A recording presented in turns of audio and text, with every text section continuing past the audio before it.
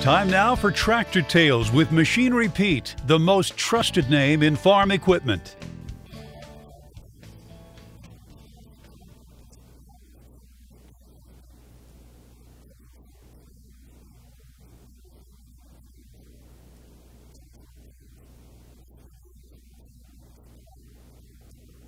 We're looking at an Allis-Chalmers D15.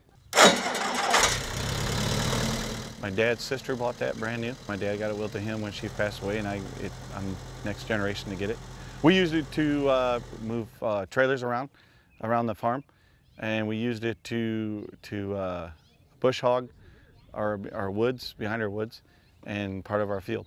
I have a few trailers here. We move around. We pull my dump trailer back to the woods, cut wood.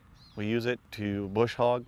I have an area in the back behind my woods we bush hog. I use it for anything I need to move stuff around with. I got a hitch on it. I also use it to plow my snow in the winter. It's an aftermarket cab that you could buy through the Allis-Chalmers dealership. Mechanically, everything works. Haven't had a problem with it. The tires are still the original tires that came on it when they bought it. I haven't touched anything on it. We haven't even washed it. This is a tractor that you can still run with a bush hog, still can run the baler. You know, it's a big enough tractor you can run a baler, but it's a small enough tractor that you can maneuver around on the farm. We do want to restore it, but then I've talked about if I want to restore it, then I'm a person, I don't want to use it. So we're talking that I think we're just going to kind of keep it the way it is. Just kind of clean it up, maybe paint it up, and that's about it.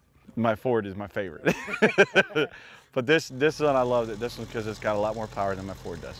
You know, when I was 10 years old, I used to ride with this. That was considered my Aunt Omi's tractor, and nobody else's. She was the only one that drove it. It's going to get, passed down to one of my kids.